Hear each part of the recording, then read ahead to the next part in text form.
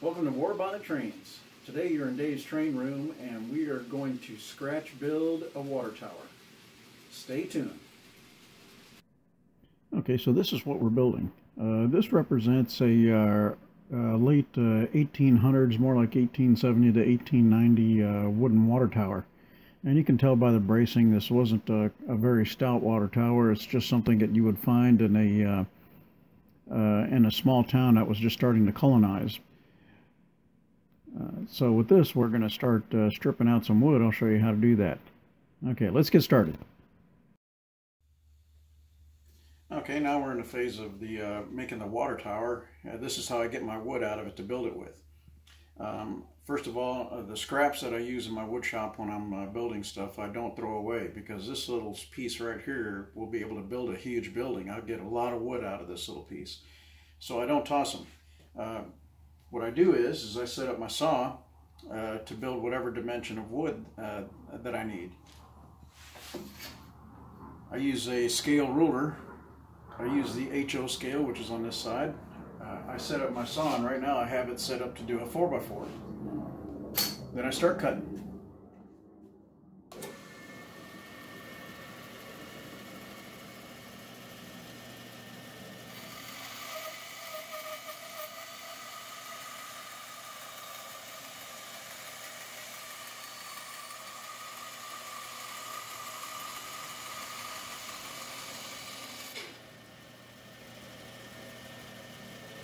Okay, that's one half of it.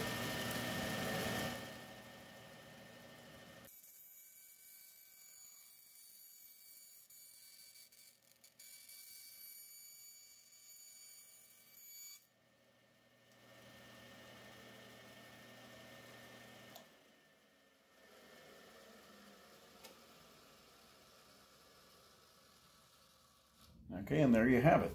I have a scale 4x4. If you notice how many times I've actually cut this, the first slat that I cut, I can get about 10 of these out of. And you can see what I do out of this block. One piece of this, I can get at least 15 of them, so I can have a lot of wood stock to be able to build a building. And the same thing like making fence pickets and everything. You just measure the scale width, scale thickness, cut out what you need, make enough of it to where if you make a mistake, you still have plenty of it left. And that's pretty much it. That's how I get my wood.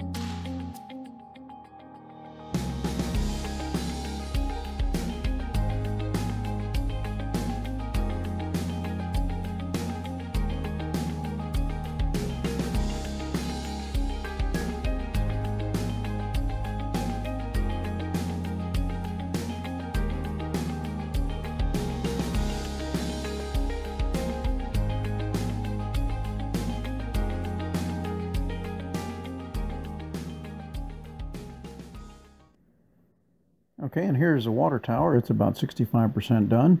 We still need to add a few things, to which there will be an extra ladder to get to the roof, an access hatch, a fill spout so that the tank can be filled up, which that'll be another project I have to do, but I have to make a windmill so we can fill the tank up. And also the spout. The spout, what we're going to use to fill up the locomotives and the water cars. Last but not least, I'll make a very light gray wash to make the wood look aged. And that will probably complete this. Of course, mounting it on the layout.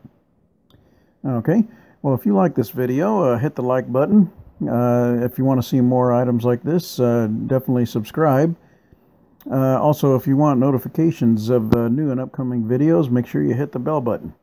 This is Dave from More Bonnet Trains, and have a good one.